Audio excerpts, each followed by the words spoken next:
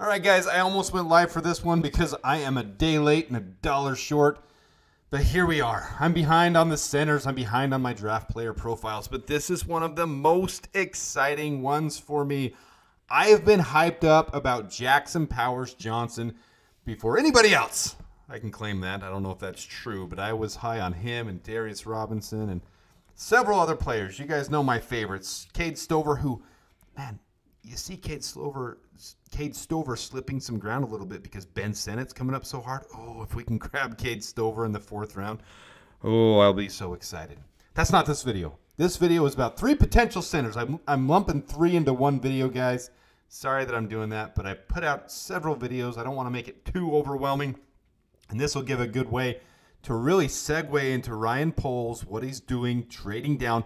I'm gonna put myself out there. I'm gonna guarantee a trade down from 9 if Rome Odunze's not there. If Rome's there, we're taking Rome. And that's what Ryan Poles is doing. He's got his contingencies, and you can see that. I highlighted the 3 blue ones. Those are the 3 centers. And now the rumors you're hearing right now is Jackson Powers Johnson is slipping out of the 1st round because everyone's loving these cornerbacks and the quarterbacks and the tackles and the edges. Center isn't a premium position according to everyone. Well, that's fantastic news for me as a Bears fan because we need a center. And how perfect is it that Coleman Shelton is here on a 1-year deal with his experience, his leadership, being a vet, that he can take a center under his wing and not have to have him do a John Michael Schmitz situation where he's thrust in year 1. All that hype around John Michael Schmitz last year, and it doesn't compare to this year. The top 3 centers in this draft are all better than John Michael Schmitz. You saw he ended up going in the late 2nd round. Well, all these guys have been rumored at different times to be 1st round prospects. Zach Frazier, probably the least of which. He's never quite cracked that 1st round. But all 3 of these guys are high prospects. We've had 24 of 30 top 30 visits. 2 of those locals, so we can still have up to 8 more.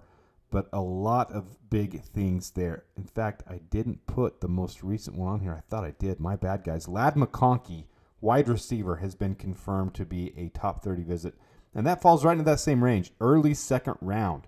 So if you haven't checked out my video earlier today about being able to get the Hall steal by trading down twice, check it out. It's worth it. If you haven't checked out my Free Talk Tuesday morning video series, check it out. It's worth it. Hate to float my own boat, but there's some good stuff that we're doing right now. And I appreciate all of you checking it out, your support, what you guys are doing for the channel. I love this community. I love Bears fans. I love where this team is heading. I think we have beautiful things unfolding right now with Ryan Poles masterclassing the draft that it's going to be, everyone's going to be talking about it afterwards.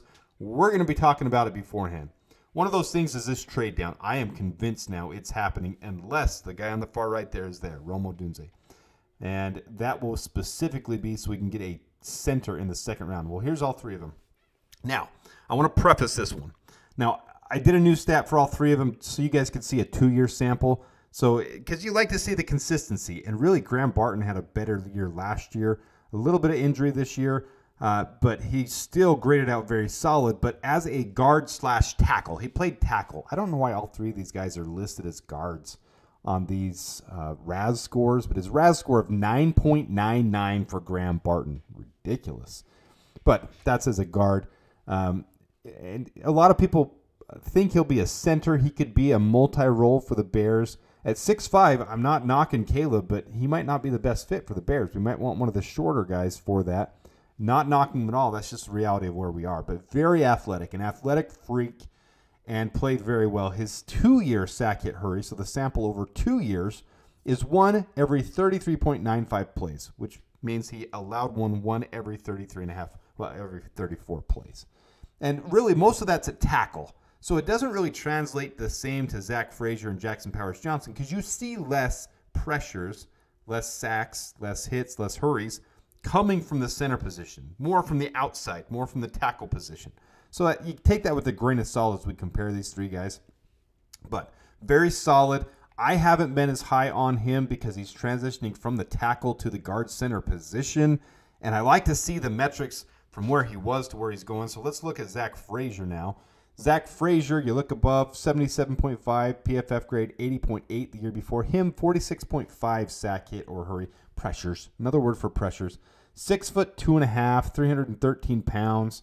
All these things show yellow, but I'm not worried about that at all. His RAS score 7.67. I'm not worried about that at all. All three of these guys are solid athletic guys, solid at the center position. In fact, I think Zach Frazier to me would be more of a preference than Graham Barton. But as we know, here's my guy. Jackson Powers Johnson, center. It shows guard there too, out of Oregon. All right, he didn't do all his testing, so he doesn't have a RAS score.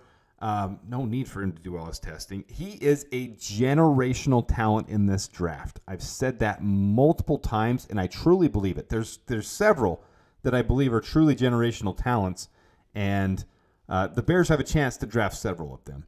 So Marvin Harrison Jr. is one. I think Rome Odunze is right on the verge of that. Joe Alt is one. Jackson Powers Johnson is one. Tyler Nubin at safety position is one. Cooper DeJean, who I was propping him up. I was boasting him. We don't need a cornerback, but I was propping him up, and now he did his individual pro day because he's coming back healthy from his broken leg. Looked like a freaking stallion. I mean, there's some studs in this draft, so that could push these centers down into the second round. And if the scenario I created earlier today, trading back and getting Washington's picks and trading back up and getting Miami's pick, having 2 firsts still and having that 36 pick, if that happens, at 36, we're sitting there easily for Zach Frazier, possibly for Jackson Powers Johnson. If you guys didn't see Swifty at Senior Bowl, I believe is where it was, he interviewed him. He talked about pancakes. He loves his pancakes. And he's wearing my favorite number, 58. That wouldn't translate into the NFL if we drafted him because obviously Darnell Wright is 58. I already have Darnell Wright's jersey. But that was my number as an edge, as a defensive end in high school. I wore 58, so that's near and dear to my heart. Not the reason I love him, but look at his 2-year. This is a 2-year sample. Sack it, hurry. Pressures allowed. 1 every 213 plays. That's unreal. It's not fathomable.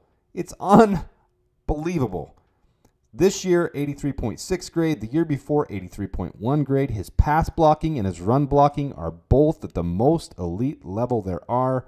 You look at these three guys compared to each other. I gave a little key guide here on the side for you guys because I know a lot of people ask those questions and I don't clarify enough. But now the numbers in here for sack hit hurry are just this last year. And I gave you a 2-year sample, so you can go back and look at those if you want. But the pass blocking efficiency on all three of these guys is elite. And you can see where PFF grades them to be drafted at 24, 25, 32.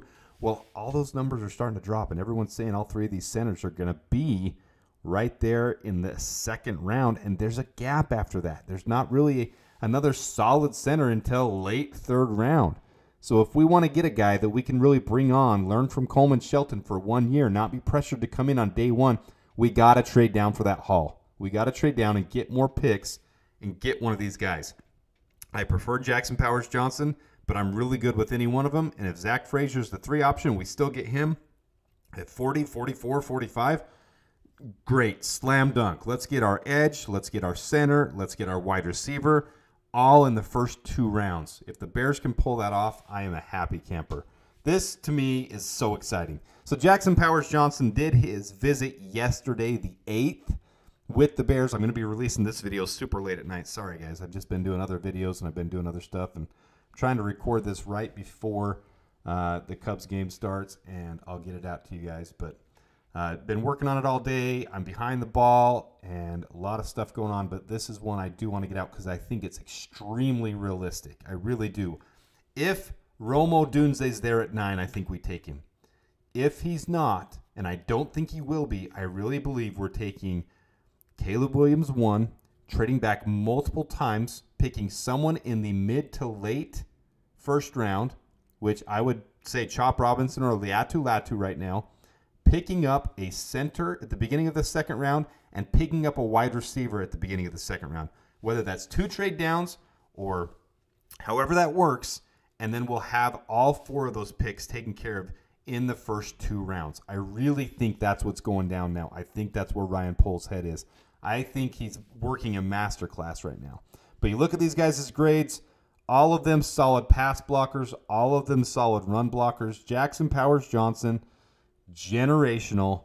Truly the guy that we would love to have. I don't know if it's realistic, if he'll fall that far, because I don't see us trading up to get him. I don't see us taking him in the first round. But if we can get our edge, trade back into the second round, get him and get a wide receiver, that's where I'm going now. This is my prediction. I'm getting locked in on this. This is where I really want Ryan Poles to go. So all three of these guys are absolute studs. Love them all. Hope we snag one of them. It would be awesome as a Bears fan. Let me know what you guys think. Let me know if you have any questions for a Q&A. There's one thing for the bottom. But let me know which one of these centers, and I'm going to put a poll out, which one of these centers you would want to take. Obviously, I think the answer will be Jackson Powers Johnson. But I'm going to put, if you had to take them in a certain position, what you would do. I'll put a poll out for that. So, all right, let me know your thoughts in the comment. Until next time, as always, bear down.